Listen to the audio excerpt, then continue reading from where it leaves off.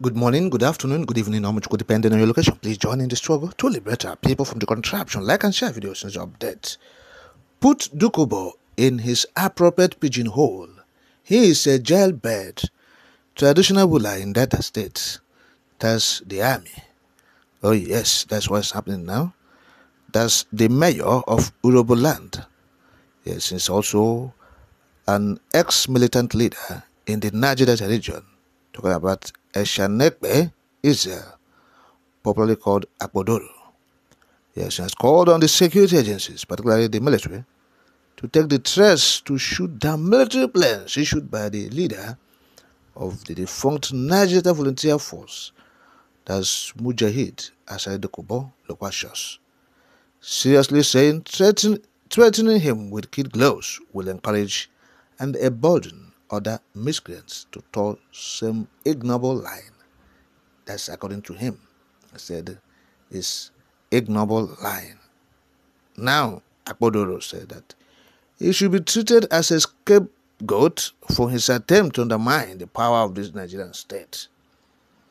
He said this at a well-attended stakeholders forum in Abuja, saying, Dukubo has always been a recalcitrant militant who did not drop weapons at the declaration of the presidential amnesty program, saying the Nigerian military owes it a duty to protect the integrity and sovereignty of the nation at all costs.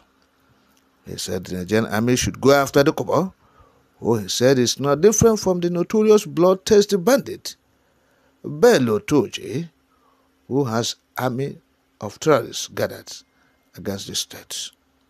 Of course, he recorded that Dukubo, in a now viral video, had threatened to bring down a suspended military plane, allegedly hovering around his settlement.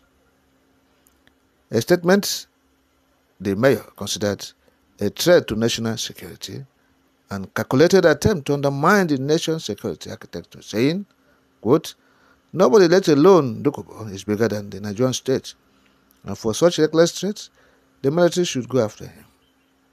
Oh yes.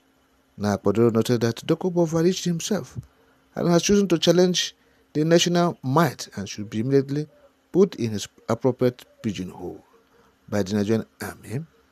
He insisted that Lokwashos Dukubo should be reined in to tell the world where his armory and weapons against the state are kept, saying the threat he issued goes beyond mere flippancy, and as he called on all the security agencies in the country to ensure no monster is allowed to rear its ugly head in the Niger Delta region. Look at his full statement, quote, we are not oblivious of the threats posed by Dukubo in the region, but let it be on record that I unequivocally state that arresting or neutralizing Dukubo should be done seamlessly. He has no followers other than the scanty ragtag miscreants he weaponized for crimes and criminalities that he recently paraded on a show of force months ago while our military played the ostrich. The silence of the security agencies towards such confrontational disposition by non-state actors are the reasons. There is preponderance of crimes in our climb.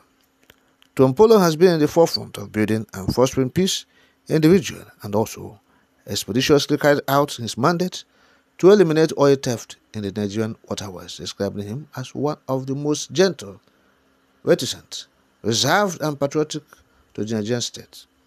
Dukubo should go for tutorials from our respected GOC who is not given to flippancy and recklessness. Heavens will not fall if Dukubo is arrested or neutralized in the battlefield, with the army should he carry out his threat of downing military planes. The youth of Niger Delta region have embraced peace and all queue behind the GOC.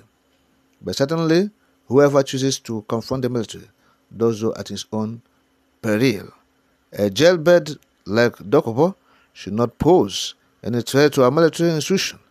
He boasts of his power to overrun the military, and he should be properly handled. End of quote. Now this is the full statement from the mayor. Yes, this is what he's saying. This mayor in Ugeli, okay, Ugeli. He's saying, look, said the military should go after Dukubo. In the battlefield, if, let him be neutralized. That's what he's saying.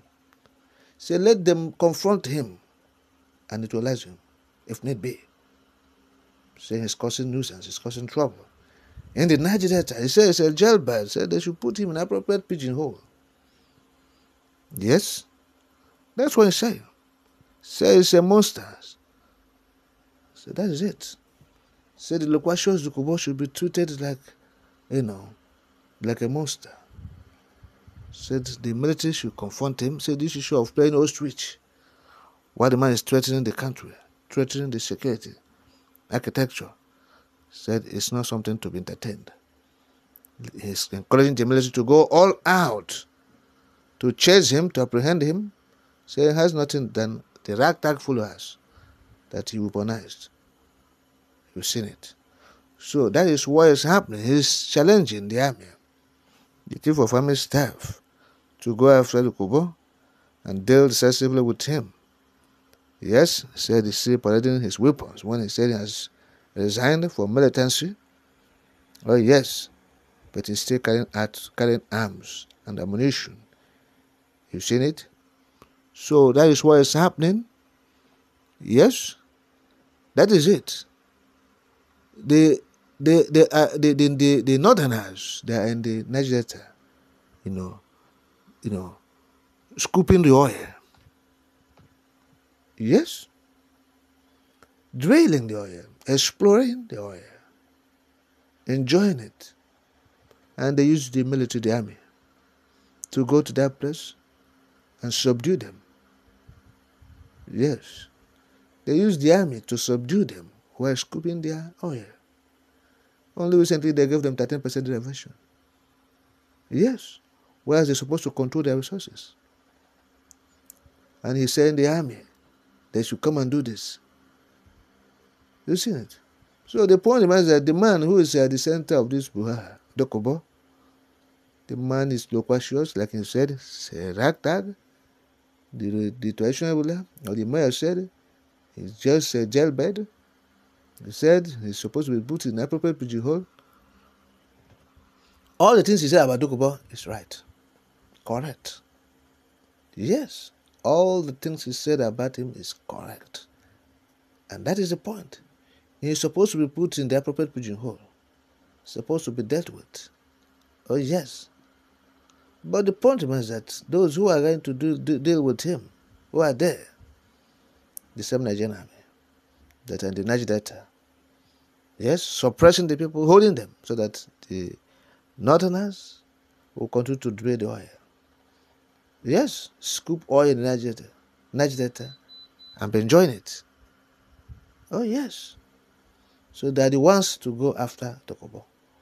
But it's still okay. Yes. Let both Dukubo and the Nigerian army, yes, let them confront each other. Let's see it.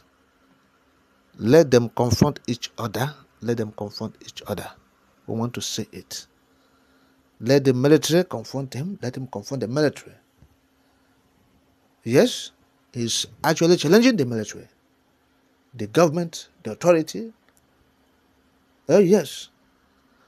And the military shouldn't tolerate such thing if they think that they are potent. Because if it's in the southeast, we know what they would have been doing by now. They will not tolerate it. Yes. So, and Dukubo, who is in his Ijo Creek, threatening, is being allowed to enjoy the freedom and liberty, and saying, oh, they are laughing over it. The military said they are laughing over it. So the traditional said, stop laughing over it. Do something. Confront him. And Dukubo, confront them as well. Let's see in the battlefield if they will neutralize him or the military will be neutralized. It's throwing a challenge for Dukubo to confront the military and for the military to confront Dukubo as well. Let there be a battlefield. That's what the tradition is saying.